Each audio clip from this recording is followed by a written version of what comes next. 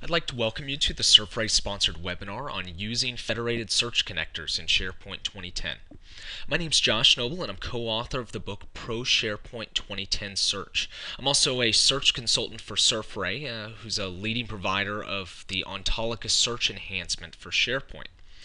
Recently, I've had a lot of clients asking me how they can crawl external content sources with SharePoint 2010. And what I always find to be a bit humorous is they always believe that FAST is necessary to get into these content sources, when in fact, FAST actually uses the exact same enterprise search connectors available to both SharePoint 2010 and even Search Server Express 2010. So this led me to want to expose how you can use the free search connectors available now in SharePoint to search external content sources that they can be leveraged in SharePoint.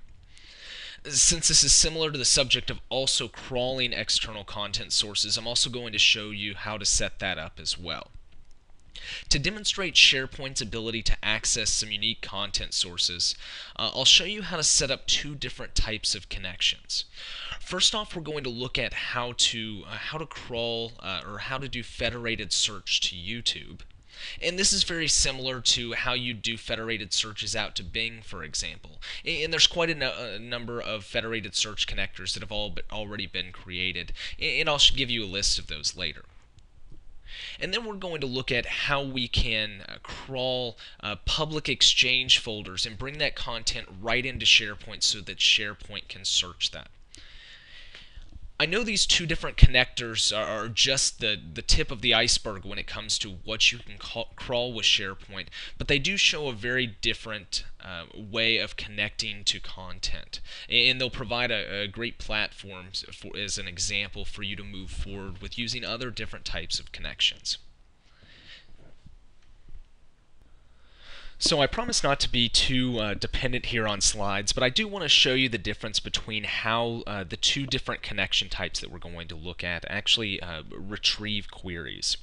So to search YouTube, you're going to use a free federated search connector that's available through Microsoft.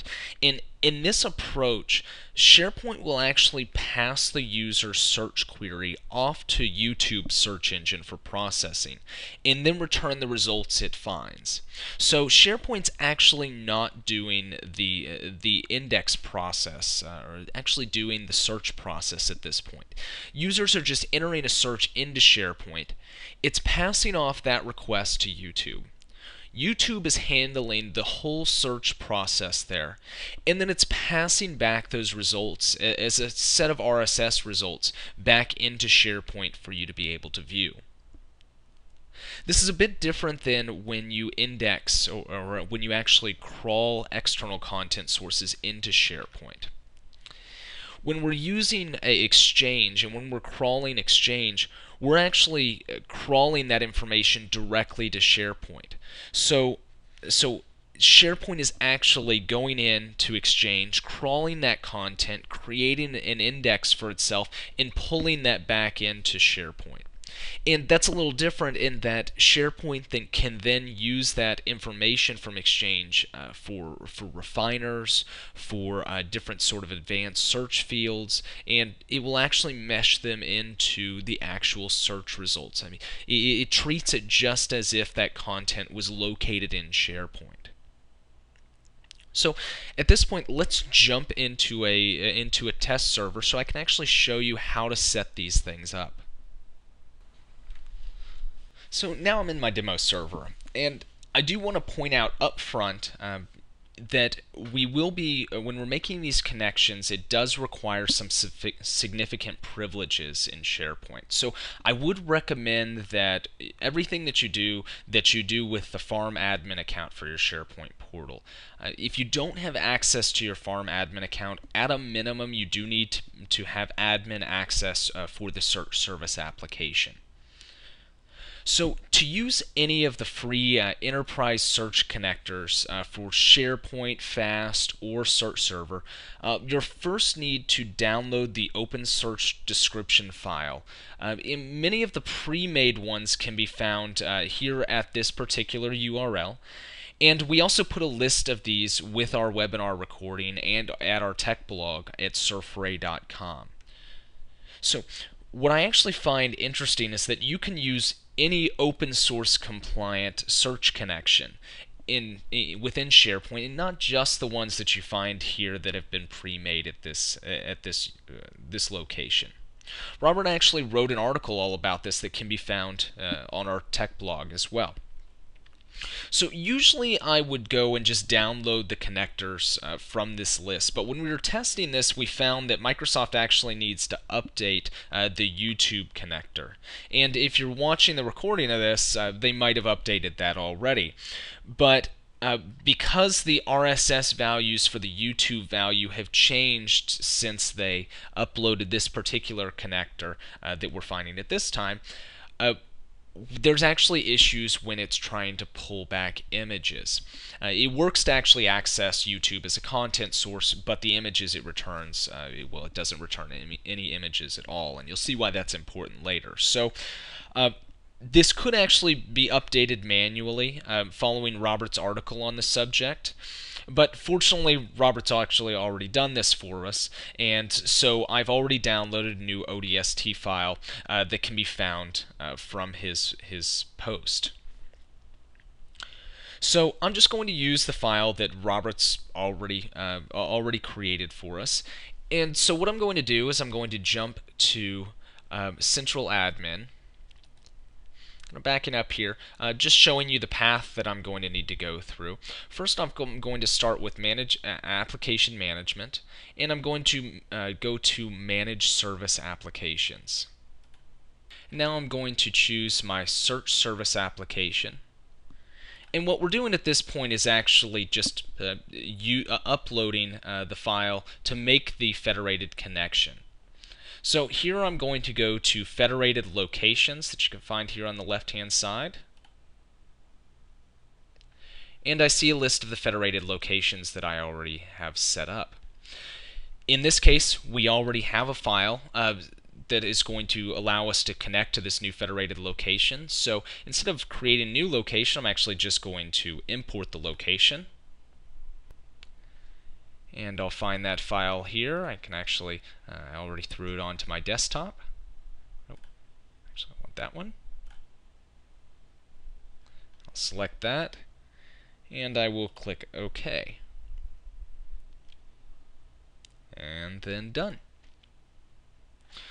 So at this point, we see that we've set up the YouTube file. Now, I have used this before, so we do see that this has some queries that have previously been associated with it. But at this point, the connection has now been established to YouTube, but I'm not actually showing anything to my users yet when they go to the Search Center.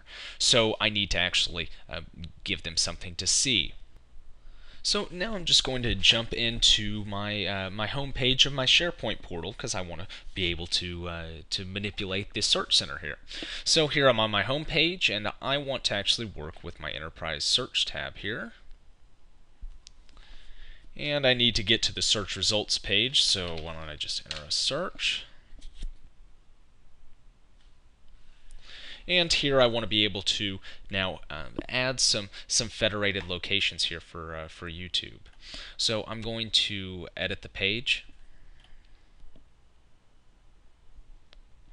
And there's two different ways that I can present these federated locations. First off, I can edit the top federated results web part, and this is usually deployed by default within SharePoint 2010. But right now, it's not showing any results because it's not set up for any federated locations. And what this is going to do is work a lot like Best Bets. It's just going to provide me with a top couple suggestions from my federated location. So first off, let me set that up. So I'm going to edit that particular web part. I'll jump here, and for this location, we know we want to use YouTube. And I can make several other settings here. If I wanted to show additional results here, I could do that. There's some other additional things I can manipulate, but let's just make the connection for now. So we'll apply that. Click OK. And once I check that back in, that'll start working. Actually, you can see it's already starting to work right here. And then there's one other web part that I want to show you with federated results, and that goes here on the right-hand zone. So here, to use the federated results web part, I'm going to add a web part. I'm just going to go find my search web parts. And I want my federated results web part. I'll just add that.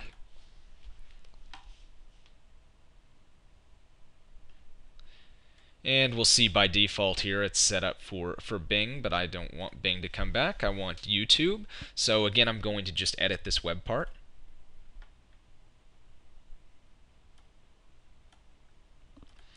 And we just need to change the location this is pulling from to YouTube. And if you've set up other federated locations, you'd see those on the list as well. And just like all the other web parts, you do have additional display properties, how many results you have come back, for example.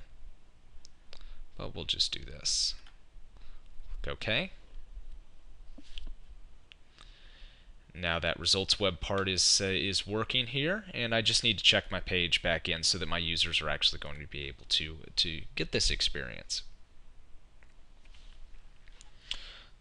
So here we'll notice that, let's do another search. I'm getting a top result hit here for the most popular YouTube result for this particular query. We'll also notice that I have some additional results over here, and these are coming back from those two different web parts. This being the top federated results web part, if this is how you want to display your federated results, and this coming from the actual web part that's called federated results. Now, I mentioned that Robert did a little edit to that particular file that we're using to make this connection. And what that did was actually allow these images to appear.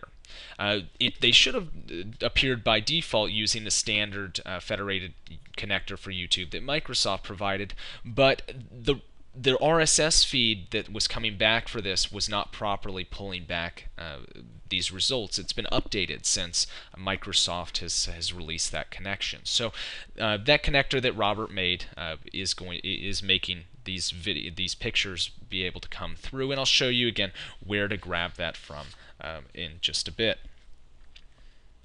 So now that we're at this point, let's take a look at how we can get federated results or external content to be crawled into SharePoint, and let's see how we can do that specifically with Exchange folders.